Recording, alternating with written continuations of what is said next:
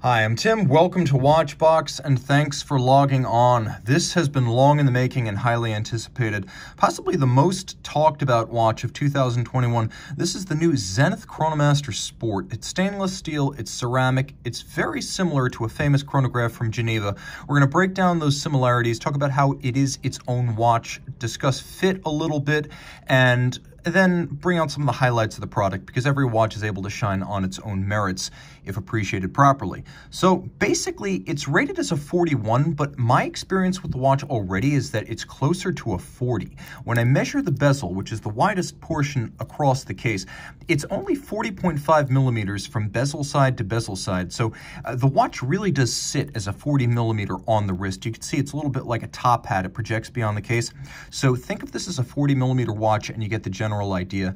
Now, one respect in which it is considerably larger than the Rolex Daytona, to which the comparisons will be inevitable, but 13.8 millimeters thick, and I would say that's both the most distinct dimension and also this profile and 3/4 end-on isometric against the lugs.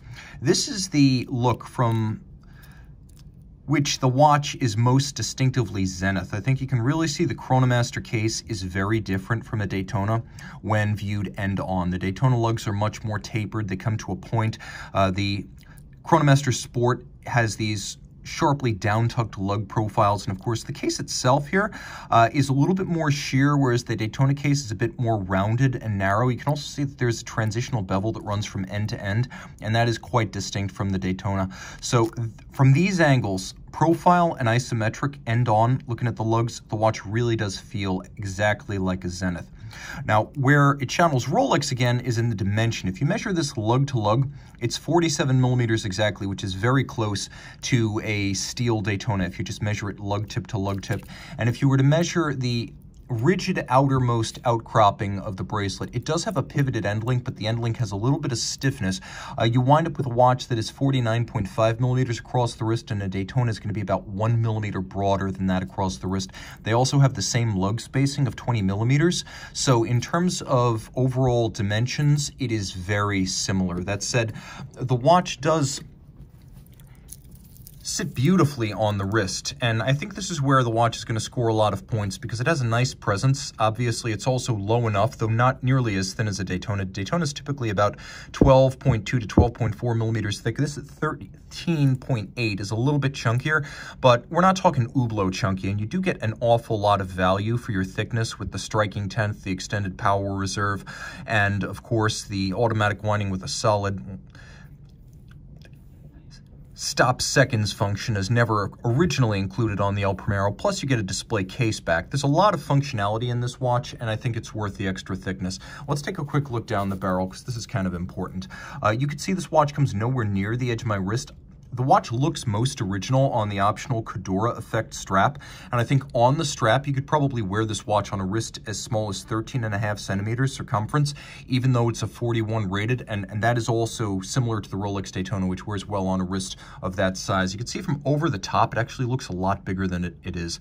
One thing about this watch is that proportionally, it seems to be more dial and bezel, whereas the Daytona shows a little bit more of the lugs from the top.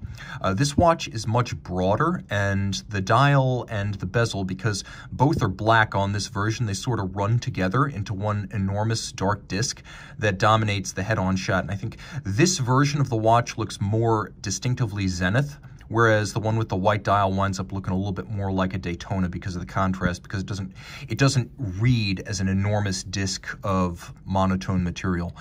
Taking a quick look at the cuff shot one more time, you can see you're probably fine for a dress cuff, but jackets for absolute confidence and cuff clearance. The bracelet does look like that famous 3-link known as the Oyster. I will say this, though. One change Zenith made, actually 2 changes that I like a lot, are the transitional bevel down the flank of the links, and you can see that's something that you don't really get on a Rolex, whose Oyster links are very squared off on the sides. They're very squared off from top to side. And then I also like the fact that larger gaps were opened between the links because this vents better than a Rolex Oyster. I've often said the new Jubilees are actually better sports watch bracelets than the Oysters. This will vent as well as a Jubilee, and that is the reason I like the Jubilee, because it's not going to pinch skin, pull hair, or trap wrist heat, and this watch is constructed in the same fashion. Though again, with this particular design, the references are going to be inevitable. I think the place where the watch looks most like a Rolex is frankly the clasp. And the clasp design, as you could see, is very similar to that famous Geneva chronograph. But I'll also say that the construction is more similar to a Rolex clasp from the 90s, which, hey, nod to the El Primero era, but I mean that in the sense that the clasp itself is of a slightly thinner gauge. It's nicely made, though. It's polished on the side, and it does have that transitional bevel from the link, but you can see that the adjustments here are going to be made by a divot-based system, and unlike the Rolex divots, which are inside the clasp and invisible from the outside, these are punched straight through, which makes it a little bit easier to use your strap tool to change the anchoring point of the bracelet, but it also does look a little bit more like a 90s clasp and like maybe a previous era of clasp refinement. The visible divots externally make the refitting of the bracelet inside the clasp easier, but again, I do think it makes it look like a somewhat earlier era of bracelet construction.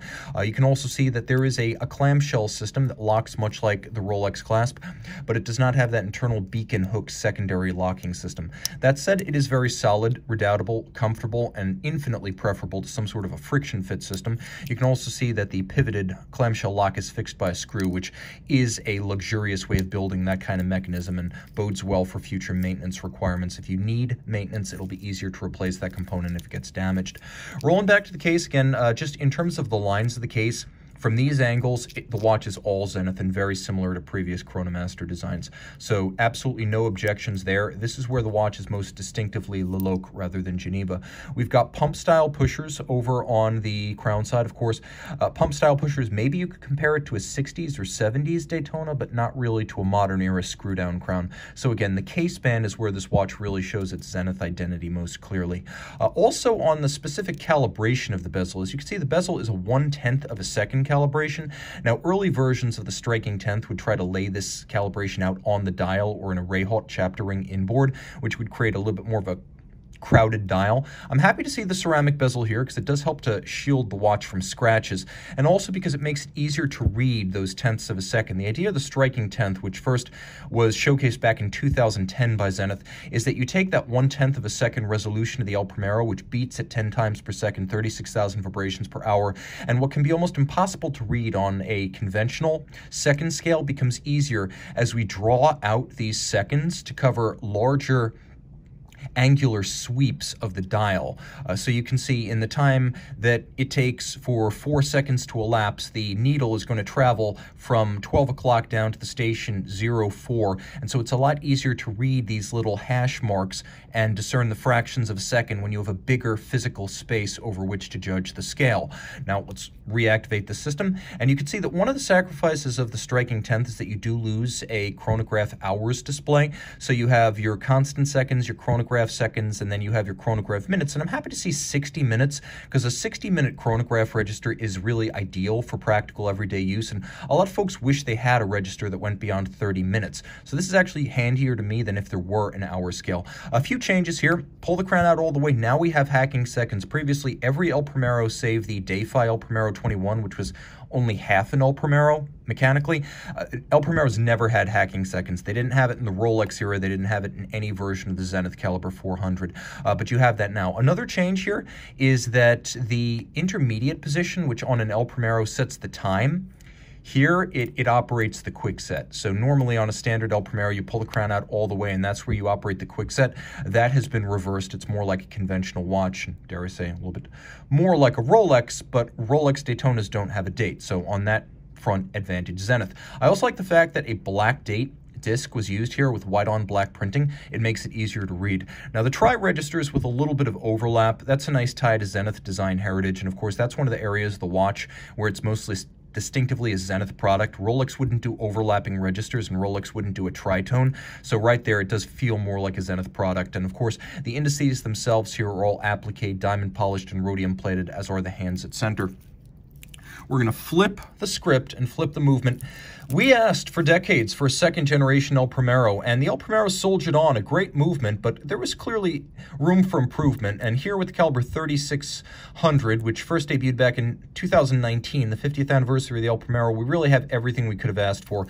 We have that striking tenth system for reading 1/10 of a second. We get the hacking seconds. We get an extra 10 hours of power reserve. It's now 60 hours of power reserve. We still have a column wheel lateral clutch system, and the column wheel is as crisp as ever. It's a real pleasure to actuate, and I would even say that here, Zenith remains neck and neck with Rolex, Longa, and maybe even the Breitling B01 for best chronograph pusher feel in the business. It still beats away at 360,000 vibrations per hour. You can see Edichron is now used for fine adjustment and regulation, which I really like because that allows for a very precise dialing in of the timing of the watch. And if you want utmost precision, you want Edichron. Now, I would also mention, though you can't see it, there's a silicone escapement that's unlubricated that increases the precision as well as the power reserve, as well as the intervals between service. So I'm really happy to see that right there. Still lateral clutch with the column wheel. I like lateral clutch chronos because you can see the lateral clutch under my finger. It's beautiful, it's visible, it's very traditional, and I think it gives you a better aesthetic impact from the reverse side. All of this is 100 meters water resistant. Again, similar to Rolex, but it's done, as you'll note, without a screw-down crown. It's a 35 jewel movement, and you can see Zenith gives you something Rolex doesn't, a little kerf underneath the crown so you can dig in your nail and pop out the crown, and I really like that. That is a wonderful refinement that I find just absolutely dreamy if you happen to be like me, manicuring your nails constantly for close-up video shots. So score, Zenith. I like this watch. This is a watch that will establish its own identity in time. I think there was some initial shock seeing the watch, especially from this angle or this angle or this angle online, and there is no question that Zenith has drawn styling elements from Rolex, and Zenith has done that for a long time. For decades, they've borrowed styling elements from other successful brands. Zenith is and has always been about the movement, and this watch continues that tradition. An upgraded El Primero, a handsome case, a practical set of features, a well-made watch, and unlike a certain Geneva chronograph, this is a watch that you will be able to buy with minimal weight in the near future. So I like where this is going. Guys, let me know what you think in the comments below. Time out, Tim out, Zenith out, and thanks for logging on. We're back with the Chronomaster Sport. You can see the lume at night, very bright, super luminova, but this is actually where it looks nothing like a Daytona, neither in color nor in layout. Very Zenith.